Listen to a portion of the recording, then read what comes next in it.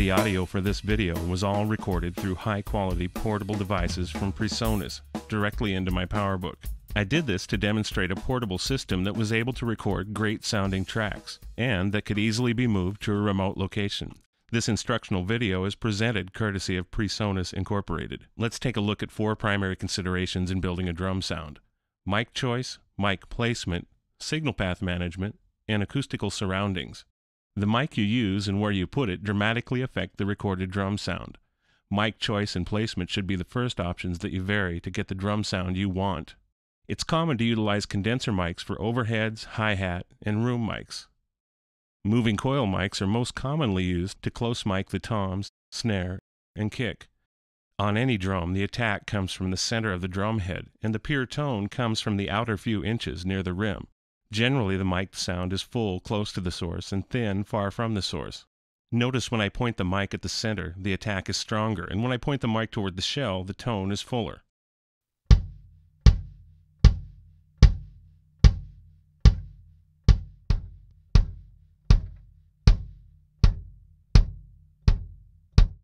Using a mic like the Shure Beta 56 lets you position the mic more out of the drummer's way. It's common to mic the top and bottom of the snare. I like to use the moving coil on top and a condenser underneath. Anytime you have 2 mics that point at each other, they are out of phase, so always invert the phase of the bottom mic.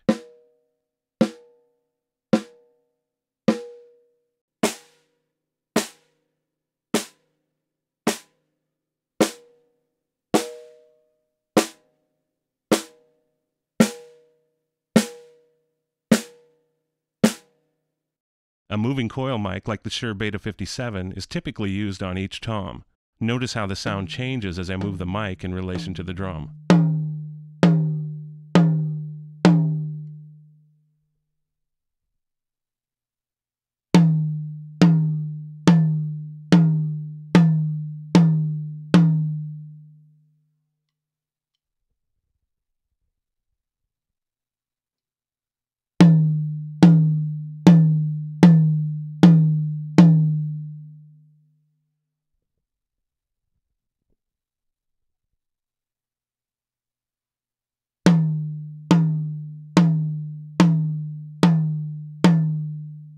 Sometimes one mic is used to cover 2 toms.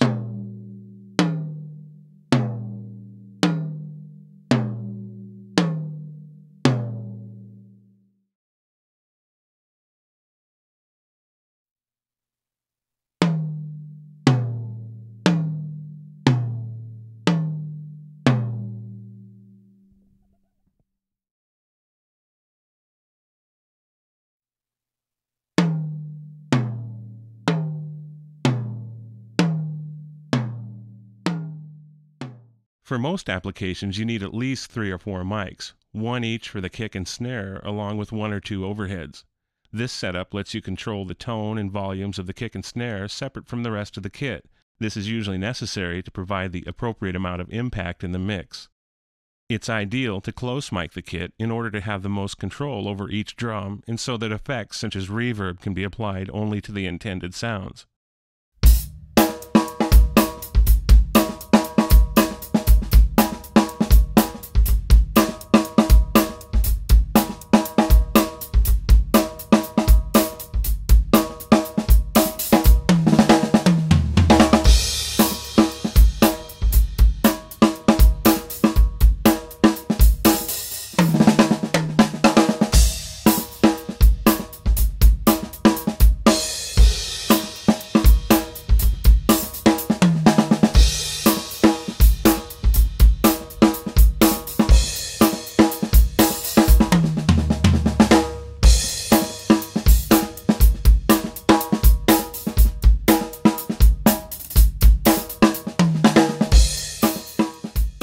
It's most common to record drum tracks without equalization, leaving final sound shaping for the mixdown process. On each close mic'd drum, evaluate the 3 primary frequency ranges: lows, mids, and highs. A parametric equalizer provides the best control of the recorded tone. Listen first for the portion of the tone that's getting in the way of the tone you want to achieve. Most commercial drum sounds utilize close miking, which provides adequate isolation for shaping the tone and volume of each instrument. However, Close miking from a distance of 1 to 3 inches often provides a cloudy sound that's a little too thick in the lower mid-range between about 300 and 600 Hz. The mids often obstruct the sound of the highs and lows. They get in the way of the attack and depth of the tone. Watch as I adjust the EQ on these close mic'd drums.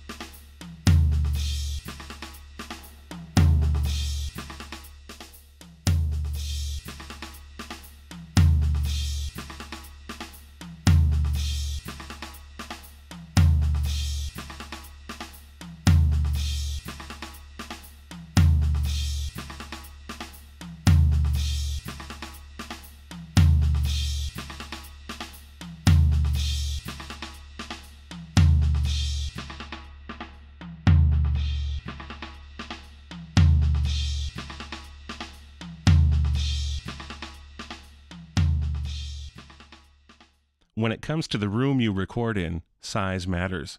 In any room, the reflections from the surfaces in the room affect the recorded sound as they combine at the mic with the close sound.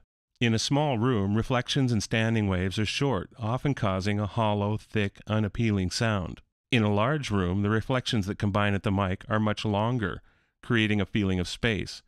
Drums recorded in a large room typically sound bigger, have more tone, and blend together better than drums recorded in a small room. With gear getting smaller and more portable, take a chance, get out of the house, search for a great room to record in, and use it for the tracks that benefit most from it. The following drums were recorded in a church not far from my house.